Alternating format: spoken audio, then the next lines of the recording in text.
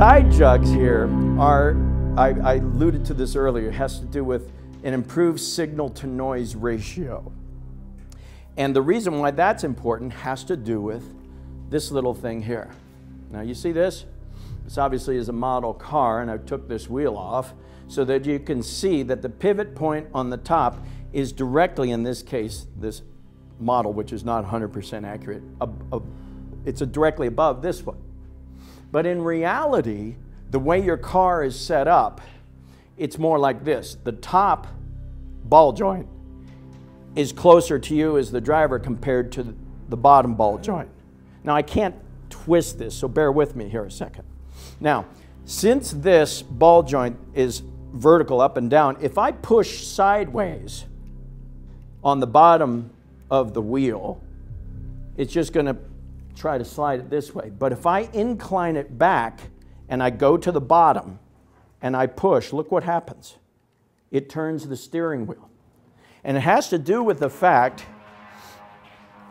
that the steering, it's called the steering axis, okay? Meaning if the wheel is not turning 100% vertical in this direction, but instead is laid back a little, what happens is the contact patch is behind the steering axis, because the steering axis points in this direction.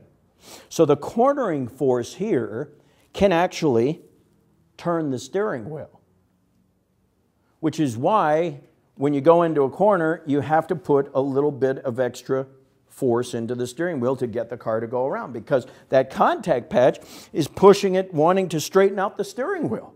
So what you're trying to do is you have to push up against that.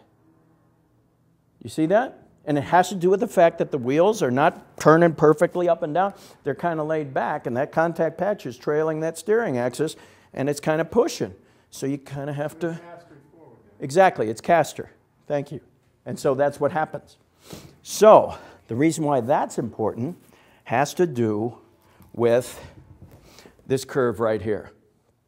Okay, this is what's called the mu slip curve. Mu is the symbol engineers use for the coefficient of friction. Because in the case of the tire on the ground, friction is how the thing grabs the ground. And yes, it's how we are trained to turn the steering wheel too, because we learned since birth, the tighter we squeeze the wheel, the more control we have, so we think. Yeah.